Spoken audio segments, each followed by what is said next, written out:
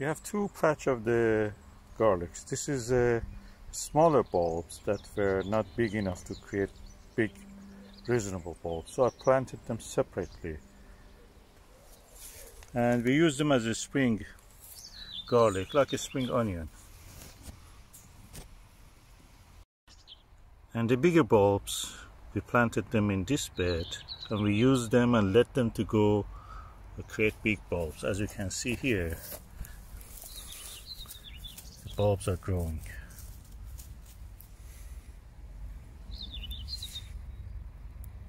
So we have two separate systems. So we have two different systems for growing garlic. This will be our spring garlic bed, and I'm harvesting them. I'll wash them and I'll chop them and put them in the freezer bag, leave them in the freezer. And whenever we want, we take a few, directly put it in the food. That will be any food that you can use, stews, soups, and anything.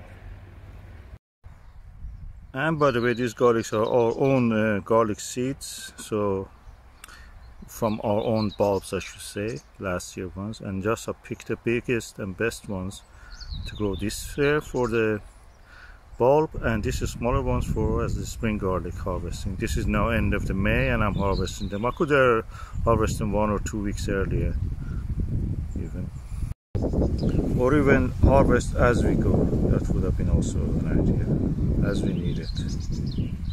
And now we use this bed after this for growing potatoes or growing other things.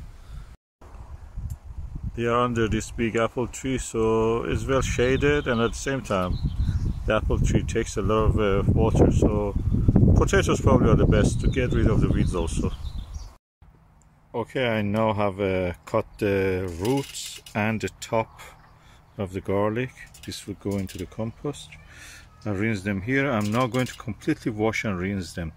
Garlic is a disinfectant, is antibacterial, so practically we don't need more than washing it, don't need anything else. We don't need disinfectant. This is a disinfectant itself. Now I'm putting them here to rinse, and then I will take them just for chopping, using some of them as green garlic, like a spring onion, you can use them. And the rest will be chopped to be used as ingredients in any stew or any food that we are making. And as you can see, I'm now rinsing them here.